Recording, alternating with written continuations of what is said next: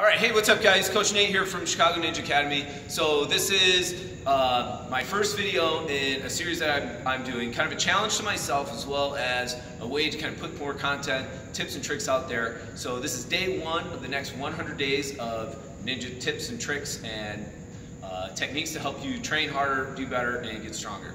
So the first one today is about pull-ups. All right, pull-ups are a huge component of being able to do any of the upper body obstacles on Ninja Warrior.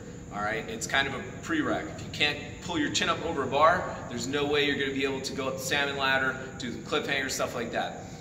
So what I'm going to talk about is what is the difference between a good pull-up and a bad pull-up.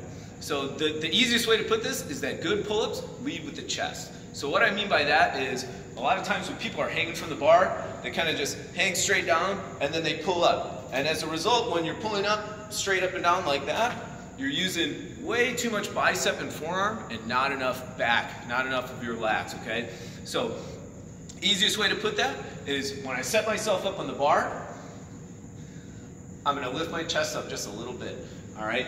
And I'm pulling my elbows back like that and trying to bring my chest closer to the bar versus hanging straight down with my shoulders all the way up in my ears like the old man that's been trapped in a dungeon for the last 80 years, all right? I'm gonna lead with my chest and pull up like that. So I'll do a couple more with a little bit of a side view so you can see the difference between the two, all right? So bad pull up, hanging straight down, using nothing but arms, all right?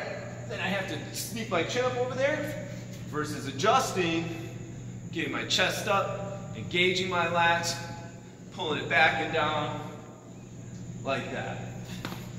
So go out there, crank out some pull-ups, and I'll see you in the next video tomorrow.